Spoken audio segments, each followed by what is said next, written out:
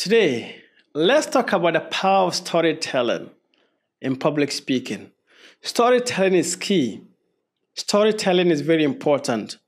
If you are able to master the art of storytelling, you can win any audience. Maybe you are an NGO leader and you want to present and pitch to donors and get grants.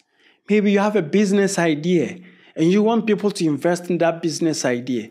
Maybe you are selling a product or service and you want to stand in front of your customers and tell them why they should buy from you. And sometimes maybe you're a lecturer or a TV presenter or a radio presenter or maybe a church leader or an imam. The power of storytelling matters, because if you're able to tell good stories, you can get quality audience to listen to you. The stories you currently tell or tell me or show, if I see the audience you are speaking to, or simply means that is the level of your stories. So the level of your stories will attract the type of audience that you are currently getting.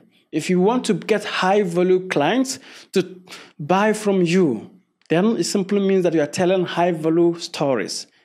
If you are selling products and your customers and your people, your audience are low-value customers, it simply means that your stories are not catching enough.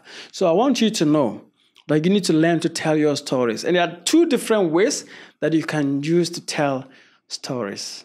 The first is your personal stories. Stories that matter to you, your experiences about life, the knowledge that you have, the talent that you have, the things that you've gone through, the challenging times and the good times about your career and your life. Those are the stories that are yours. So you can use that to tell your story. There's also another group of stories that you can tell, and that is the stories of other people, other products, services that you believe that you can use to sell to other persons. For example, I can pick the story of Mark Zuckerberg and talk about his story, how he started Facebook. I can talk about Elon Musk. I can talk about 𝐁𝐨𝐤𝐬. I can talk about maybe anything that matters to me. That's not my story. I can use that to inspire my audience. So learn to use stories to create opportunities. Stories are like images.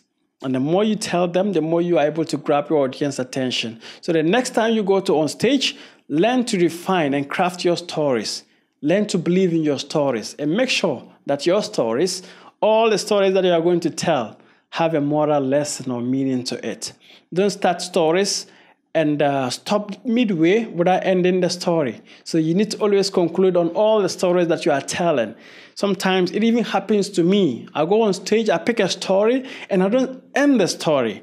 And once I get home, I feel like, wow, I started this story, but I didn't end this because something came up. Don't do that. Make sure that any story that you pick during your presentation, you are conscious about it, and you are able to end that story and do it well. Thank you very much. I believe in you.